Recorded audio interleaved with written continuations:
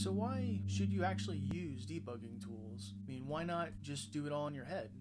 If you actually do try to debug and step through the program in your head, it's actually okay for small, relatively simple programs. As your programs get more complicated, it becomes more difficult to step through the entire program and kind of keep track of what's going on. And another reason is that people are actually bad at detecting memory leaks.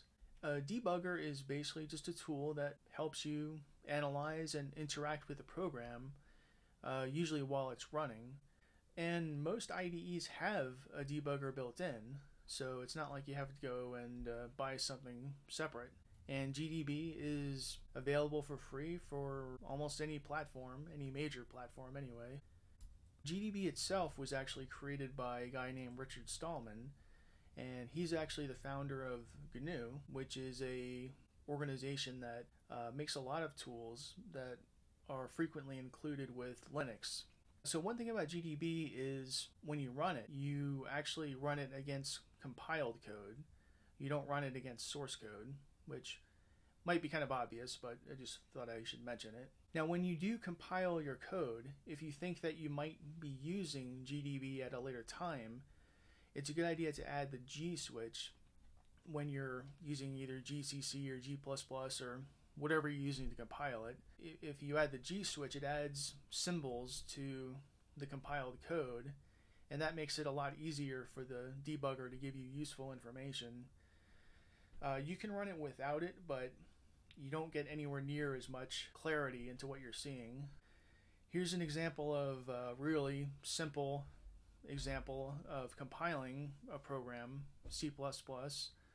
So it's just G++, and then we have the G switch there, and then there's our source code, and then there's our output file.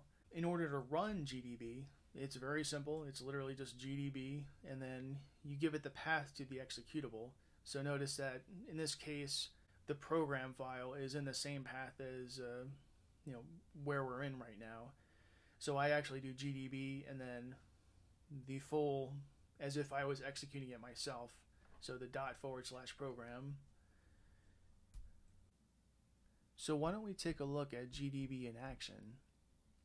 And what I've done is created a few simple programs that I've intentionally broken in a way that will make it easy for us to test drive GDB and see if we can figure out what's wrong with them. So the first program is called loopbug, and what it's supposed to do is print the same word 5 times and then stop.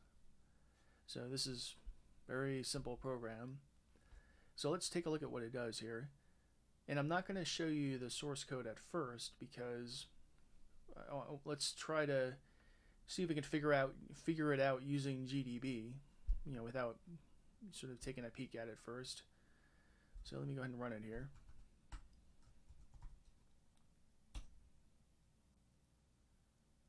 And